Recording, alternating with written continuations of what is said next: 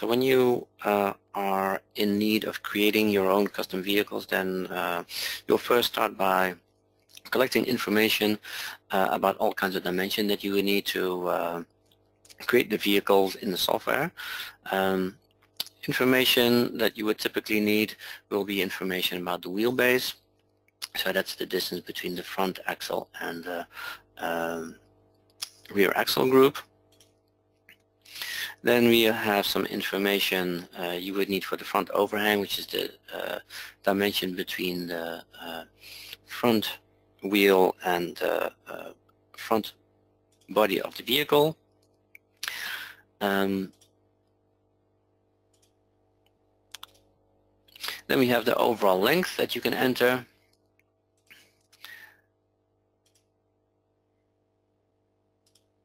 Then we have, of course, the width of the vehicle, which all define the main or the most important dimension to create your vehicles. Then we have information that you can use for the vertical profile.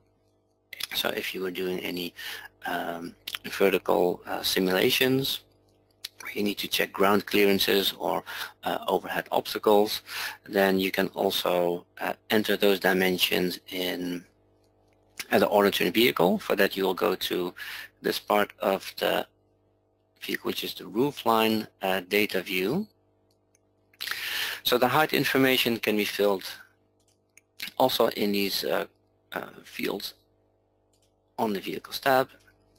Information about ground clearances can be entered quite accurately, so at the front, at the wheelbase and at the rear of this vehicle, and you can even refine that by entering dimensions to make sure your angle of approach and departure are accurate.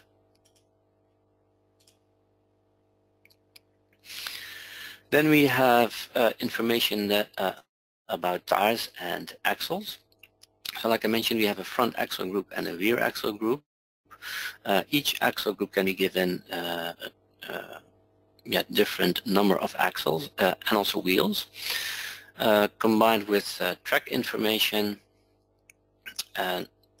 you'll be modeling your vehicle accurately. Now as for the track, I'd like to make a little note here. Usually when you're provided with information from a vehicle manufacturer, or you just look at the details of the slide that you now see on screen, in the top right section where you look at the front track and the rear track, you'll see that the dimension is given from the center of each wheel to the left and right. Now what we require in AutoTURN is actually a little bit different. So we have a front track which is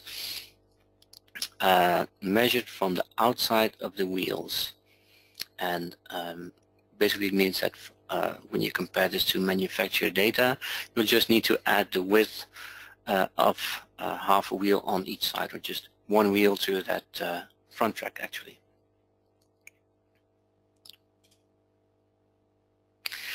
Then the most important thing that you need to add for a vehicle and give this vehicle realistic turning characteristics is the steering lock angle.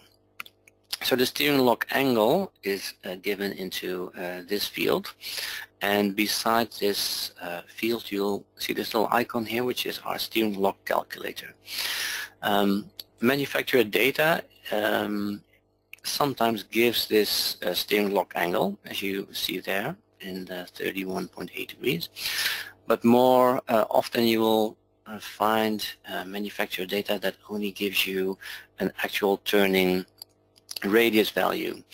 Now when you fill in that radius value in this field here and just click apply, then the steering lock angle is automatically calculated by AutoTURN based on all the parameters that you've entered earlier,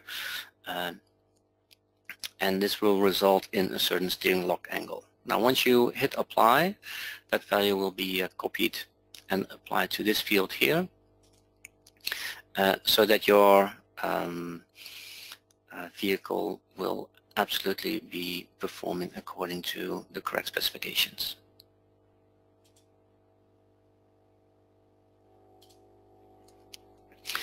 Another possibility to refine your vehicle or to make the steering behavior of your vehicle as realistically as possible is to set up rear steerable axles. Now these vehicles, when you need to rebuild those, then you have some extra tools in AutoTURN available.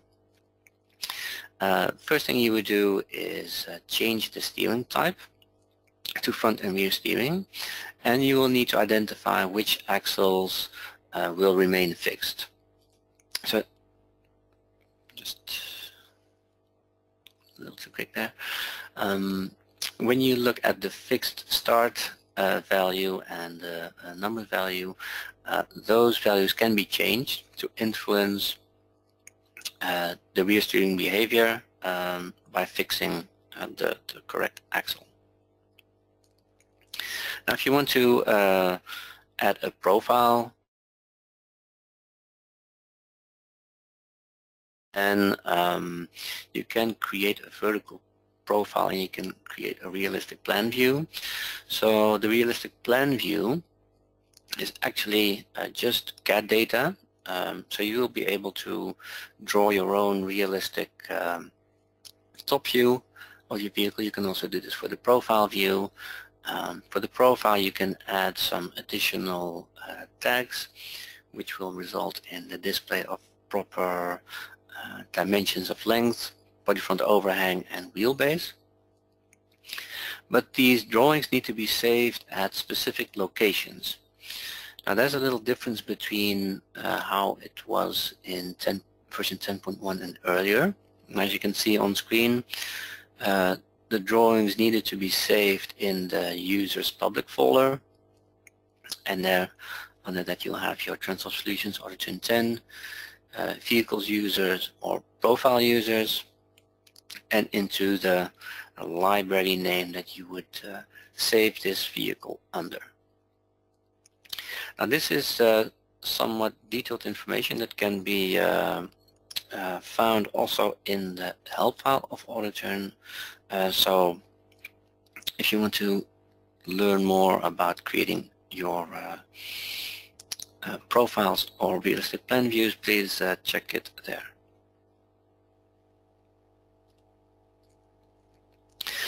Then we have also the way how vehicle parts are connected. So the example I showed you was just about a single unit vehicle. Now let's say you have a two-part or even more part connected to your vehicle, then those need to be connected through certain connector types.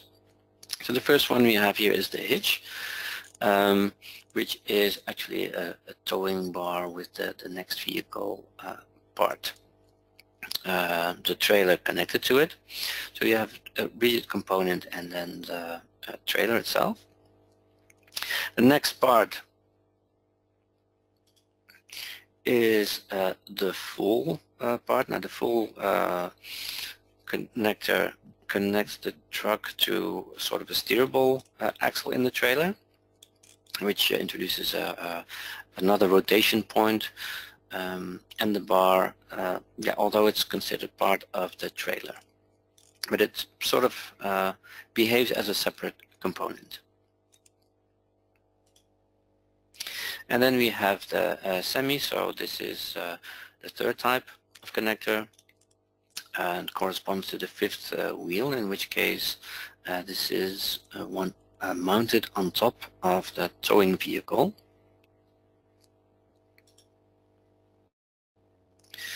Then we have the pin ahead and pin behind. Connectors, those determine the position of the connector, which is in relation to the axle group. And the first example, we have a semi-trailer with a pin ahead, which means that the connector is located ahead of the truck's rear axle group.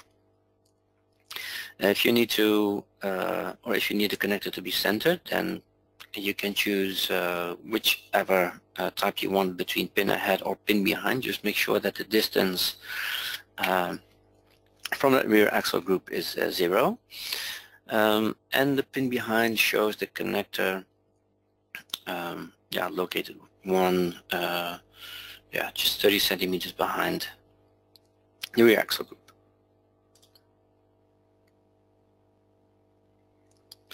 Now if you look at this slide, now we have some more details here. As you can see, we have this a two-part vehicle that you have still. You are copying all the dimensions, or all the dimensions that you need to fill in for the first vehicle part, which have your front overhang.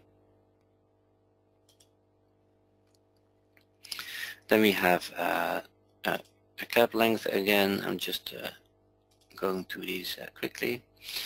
And here, where your connector position will be is located here at the black arrow. So after the wheelbase, which goes to the center of the rear axle group, so in the middle of the two rear axles.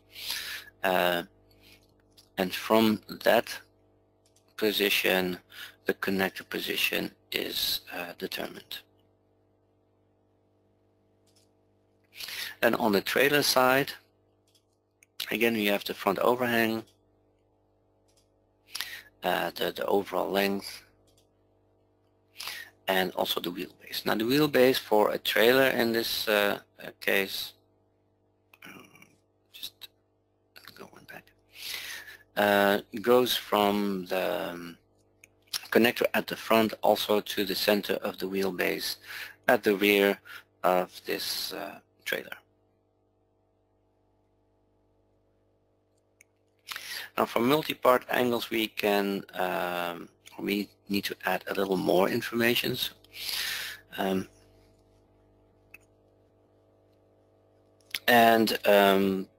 This is really important to define the articulating behavior of the vehicle. So you need to set an articulating angle and articulating limits. Now vehicles that support front and rear steering, for example special transport vehicles, it's also necessary to determine additional steering linkages. Now steering linkages can be seen as the behavior between the rear steering axles and how the front part of the vehicle is steering. So the front part goes into a turn with a certain steering lock angle, and based on that the rear steering angles will are actually sort of programmed to behave a certain way, so that it gives you the best vehicle simulation you can get.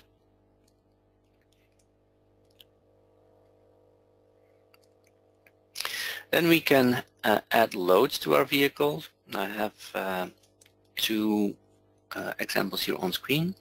So you can think about agricultural vehicles that have machinery added at the front or at the rear of the tractor, or you can think of it as, for example, a snow plowing vehicle.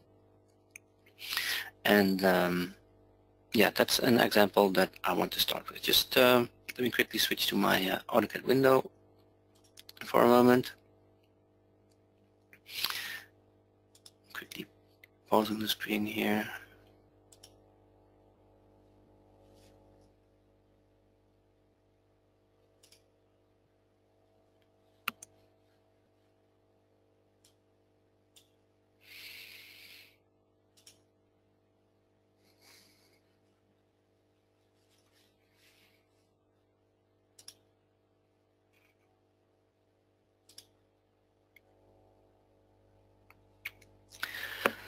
Okay, so what I have here is a little drawing with some outlines drawn.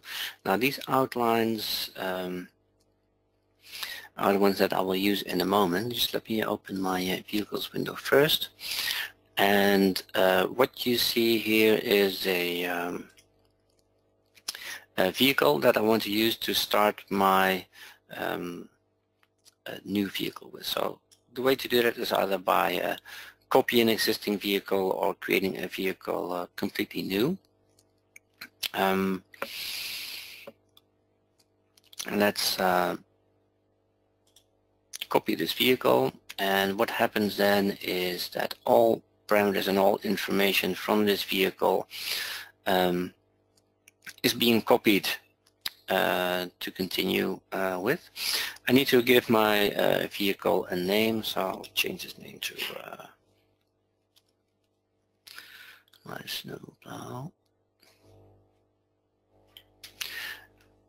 And once I have that information, I can make adjustments to the width of this vehicle, to the length, all the fields that I just mentioned.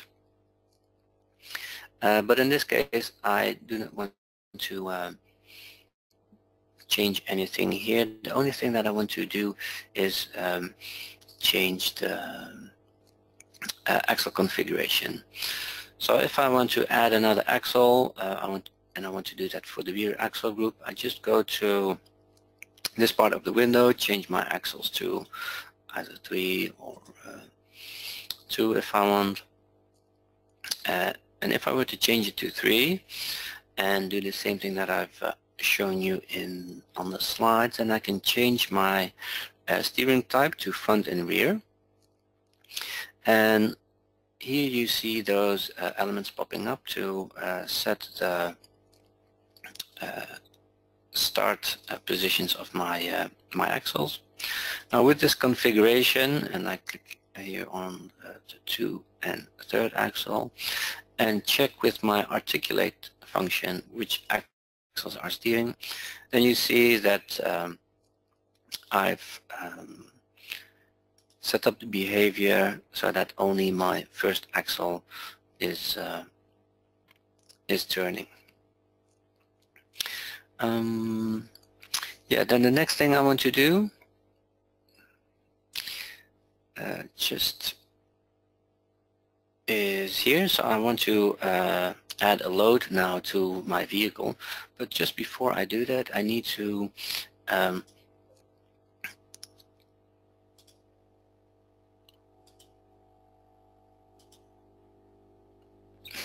let's change this to like so. So now I've made them all steerable. It's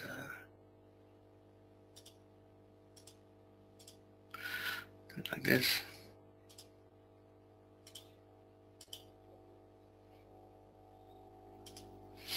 Should all be steerable.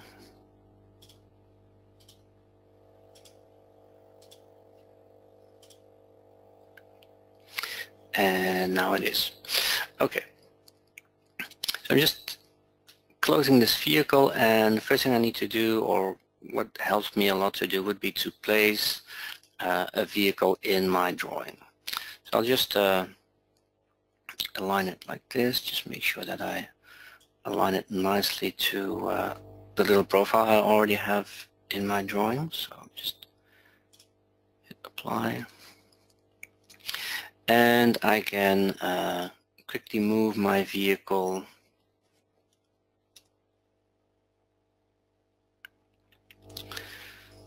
from,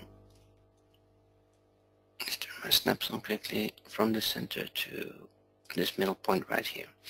And I have this side component that I also want to position a bit better, so let's do that as well.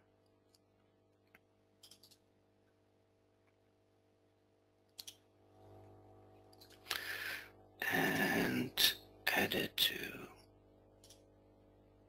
roughly this place. Okay, then I'm going back to my vehicles window, and let me go quickly into the vehicle details. Now this is where I have this icon here in the bottom left to define my load. And the way to do that is simply by importing the load, and this is the first one that I want to select. After selecting it, I can choose a reference point, which is here in the middle, and immediately this part will be added to my vehicle. I'm going to do that for the second part as well, or the second component as well. Select the reference point here at the mid front, and there it is. So the elements that I can choose are just simple closed polylines or a complex change. And when I've added those, I can close. Now if I'm creating a 3D load, for example, for a 3D vehicle, then I can also choose if this is 2D and 3D. I will need to enter some height information there, so it will show up in the 3D view. So after adding the loads, I'm pretty much done. There's one other thing I would like to change here, which is this profile view. Right now, as you can see, I have something set up here which not exactly matches what I'm trying to represent. So I'm changing my rear axles in group. I'm going to change this to 2 axles to make it more fitting. And in here, in the left, I can choose from all the vehicle profiles that are already provided with AutoTURN. Now one of them is our snowplow vehicle. So basically you can choose just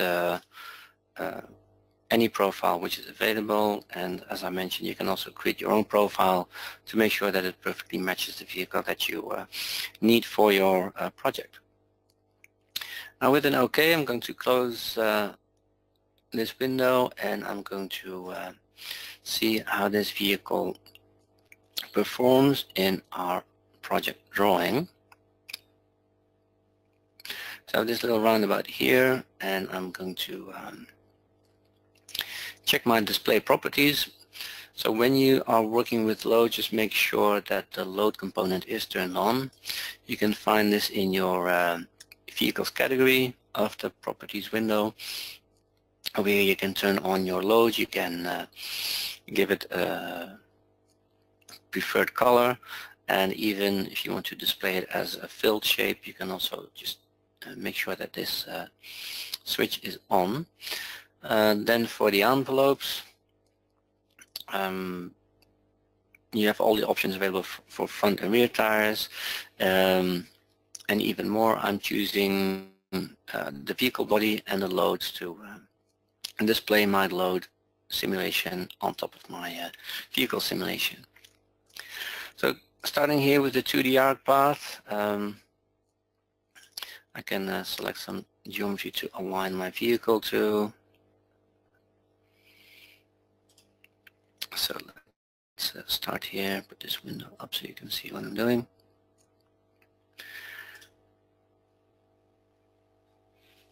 I'm just turning my snaps off here.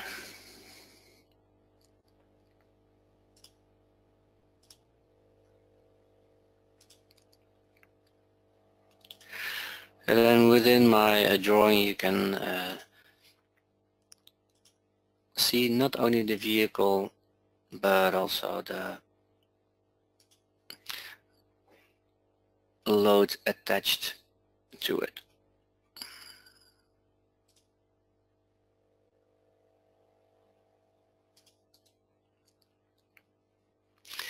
So the vehicle body in blue, and in purple you will see the envelope that is taken up by the load components.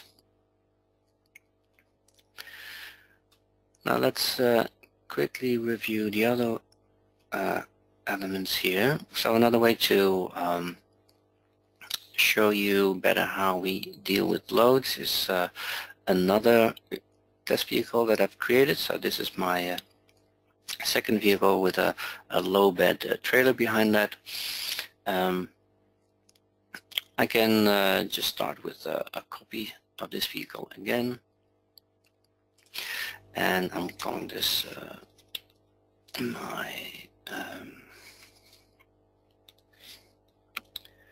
crane transport.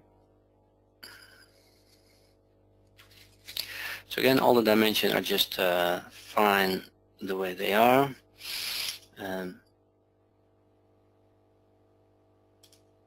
it is. Placing this vehicle in my drawing.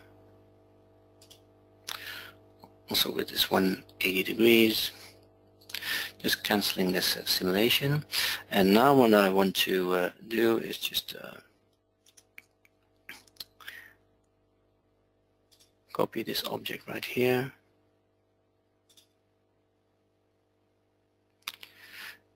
And position it how it would be fitting on top of this low bed trailer.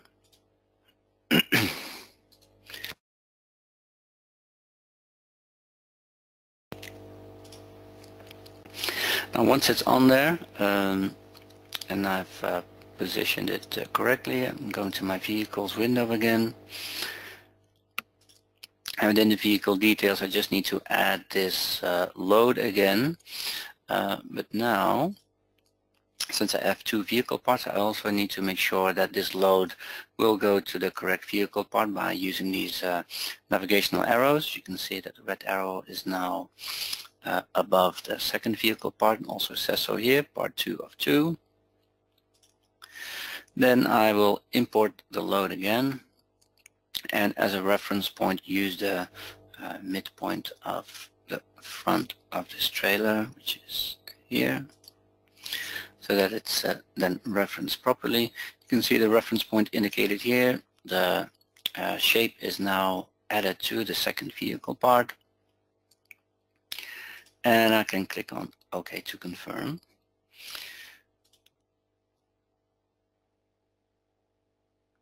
So I'm going to click on OK to make this my current simulation vehicle. Now let's move to our roundabout again. So I'm placing the vehicle right here, just aligning it like so, and just going into this roundabout.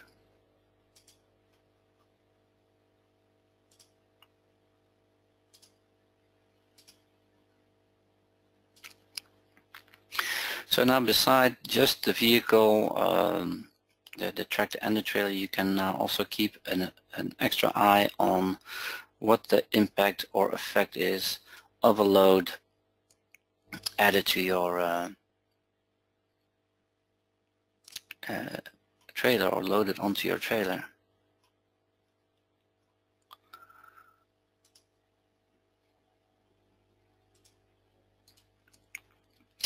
And then right click ends the simulation. So here you have it, and the load, also the contours of the load on top of your vehicle as part of the simulation itself.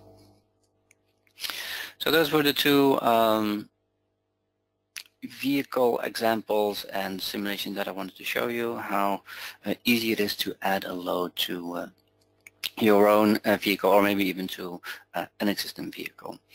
Let me quickly jump back to my PowerPoint.